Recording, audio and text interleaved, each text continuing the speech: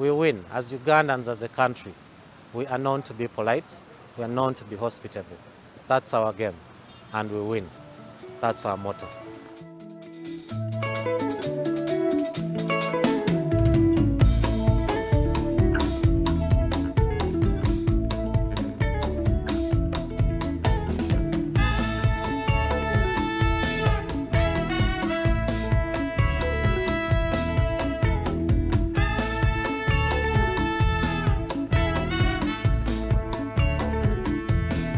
Win a global award was something huge for, firstly, the association. And nowadays, after winning that award, it is easy for us to walk into any school because we work with schools.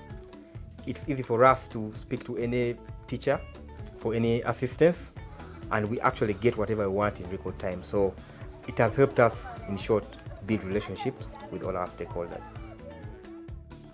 Most people don't know that women play cricket. So when you talk about it, they're like, what, you mean women play cricket? I'm like, yes, we played cricket. We are the 3rd in Africa and 18 in the world. What? Are you serious? Yes, I am very serious. We are the 3rd in Africa and we are going to the World Cup. 3, 2, 1,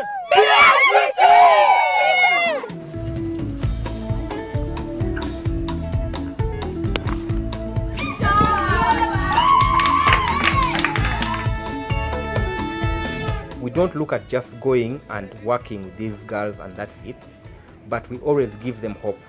It's always good to sell hope.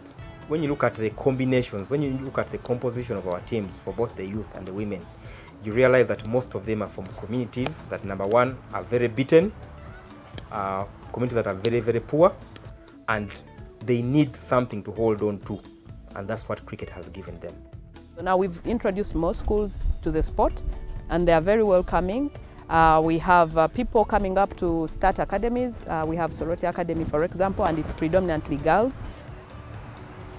I've played cricket for long, from 2009 till date. I started with my mini cricket, then I finally joined the hard cricket in high school. Up to now, I still play cricket, and what I enjoy most in cricket is winning matches and playing for my country. Sorority and Gulu and the Western region as well. They are coming up so well, and they are producing cricketers who are able to compete. For me, that is what is really impressing me at the moment. I think cricket is in a good space right now. Sport gives us so many pluses: discipline, self-confidence, esteem, and all sorts of things that we need that the class won't teach you. So the growth is just amazing. And when you're selecting the national team, for example, now we have a very good problem. We have many that have come through. We just need to know how to integrate all of them. I think for us the target is clear. We are targeting at ODI status. So that is just the end result, but then you get focus on the process. So everything we are doing around the people, the technology and systems is all pointed towards that.